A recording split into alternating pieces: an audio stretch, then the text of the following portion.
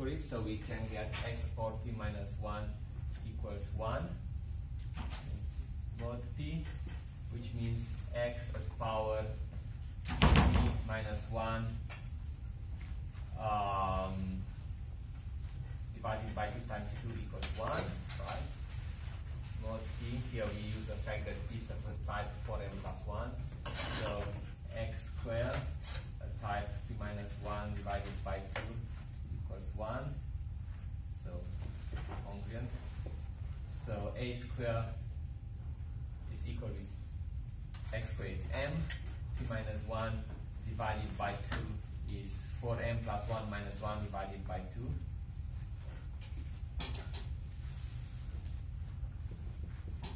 So m at power, that's 2m congruent.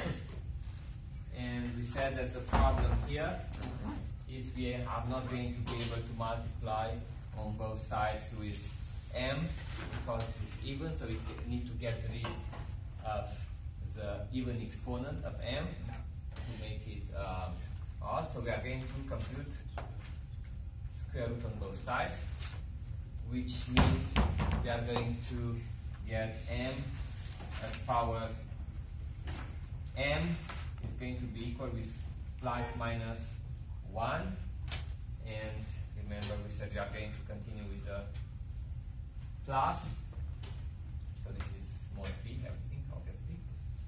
So if m squared equals plus 1, then we can multiply on both sides, so if m to the power m congruent with 1 mod p, then we can multiply on both sides with m and get m to the power m plus 1.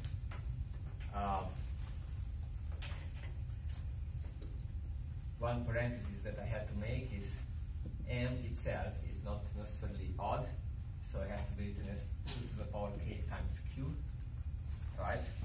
So I'm going to write it here as such.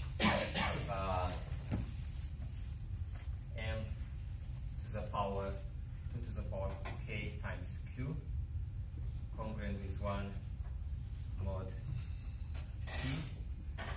In this case, if k is bigger than 0, we are going to have to compute square root on both sides, and after each application of square root, we are going to get m at power 2 to the power k minus 1, so we decrease with 1, q will be congruent with plus minus 1.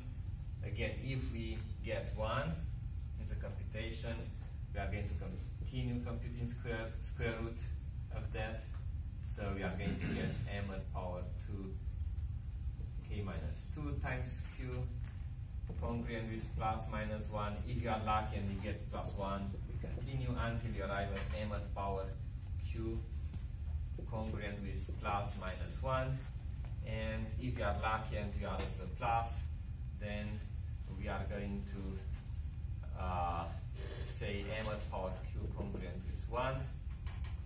Therefore, in this case, we'll multiply on both sides with m. We'll get m at power q plus 1 congruent with m. Q plus 1 will now be odd, even, so we can compute square root on both sides, and we'll obtain that square root of m will be m at power q plus 1 divided by 2 with plus and minus until we've got the solutions. At each of these steps, we could have been unlucky and obtained minus 1. On the minus 1 branch, so this was on the plus branch, you would have had m at power m congruent with minus 1, where m again is to the power k times q. And we had to get rid of the minus 1. How did we get that? How do we get rid of the minus 1 there? We multiply with the minus 1 that has the property that, call it that it's b at the power p minus 1 divided by 2. So we find the minus 1, we find a b, such that b at power p minus 1 divided by 2 is congruent with minus 1. We know that for any b at power p minus 1 you get 1 from Fermat theorem. P minus 1 divided by 1 can be plus or minus 1. Half of them will be minus 1. So you have a high chance of getting a minus 1. And we are going to take such a b. We are going to notice that if p is of the type 4m plus 1, that we are going to get b at power 4m plus 1 minus 1 is b at power 4m divided by 2 is b at power 2 m congruent with minus 1. M we said is 2 to the power k times q, so we get b at power 2 to the k plus 1 times q congruent with minus 1. So we multiply with this on both sides. Minus 1 with minus 1 congruent with 1. M to the power 2k times q times b to the power 2k plus 1 times q is going to be equal with m times b square, everything as a power 2 k times q, which last time I said I can denote this m prime at power 2 k times q congruent with 1. And now I've got in the same situation I see, just instead of m I have m prime, and you continue the same steps. At each decision point you are going to get the same alternatives. If it's plus, you go as you went last time. If it's minus, then if you get minus 1, right, then you are going to multiply again with this value here. And eventually you are going to be able to compute the square root of m in this way. Let's see an example, numerical example this time. So we are going to take a prime number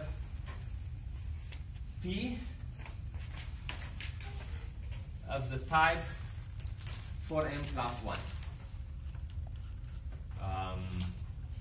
Propose one.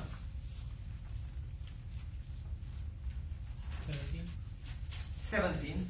17 is 4 times 4 plus 1, right? It's good.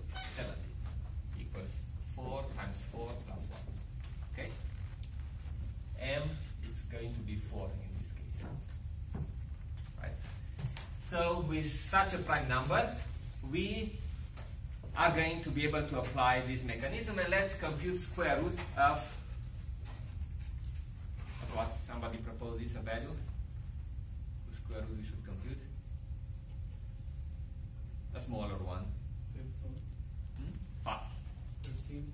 Oh, something like, okay, 5. 7. 7. Okay, 7. So let's compute square root of 7. So x squared equals 5 mod 17.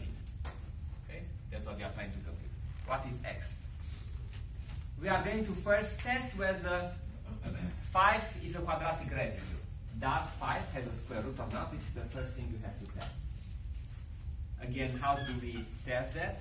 If 5 have a square root, then there exists an x with this property, and that x has also the property that respects Fermat theorem on 17, which is a prime, right? Therefore, we are going to have x to the power 16 will be congruent with 1 from Fermat theorem. So this is the test we are going to do, which means x to the power square to the power 8 should be congruent with 1, which would mean we'll have x squared will be 5. We have to have 5 to the power 8 should be congruent with 1 mod 17. Now 5 to the power 8, it's mod 17. 5 squared is 25, which mod 17 is 7. We were thinking 5 or 7? 7. somehow, yeah, your colleague